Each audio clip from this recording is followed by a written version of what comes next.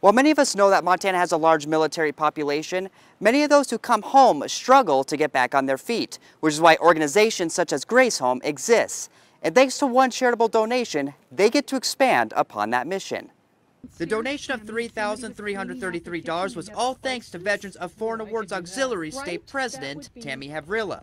And I chose Grace Home because it was a great veterans organization to donate to, because they help veterans transition when they need help, when they leave the military and come into the civilian world. Tammy has been a member of the VFW for 12 years, serving in the military for 10 years, with various family members who serve.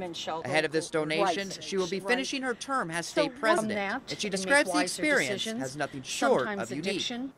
And I met a lot of different people, so it was fun, and I enjoyed my time, and I have a lot of good friends that I didn't think I had before, so it was fun. And I enjoyed raising the money for Grace Home, and it's going to be put to good use. While Grace Home started 6 years ago, they have been providing various services to veterans in need.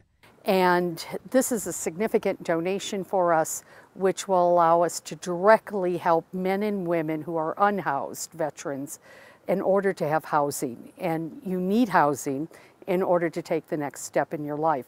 Very hard to move your life forward unhoused on the street. And as part of this donation, they are using a second facility called Grace Haven for one simple but important purpose. This facility is for male veterans, and it was real clear to us that female veterans are 8 times more likely to be homeless and unhoused and have trauma.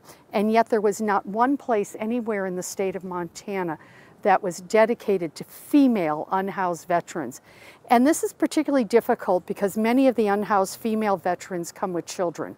So you had to have a facility that could also accommodate their children. So soon we'll be opening Grace Haven, which is for unhoused female veterans and their children. Now, if all goes to plan, Grace Haven is expected to be built in the month of November.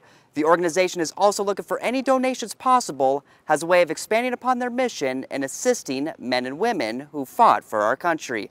In Great Falls, Cade Mentor, MTN News.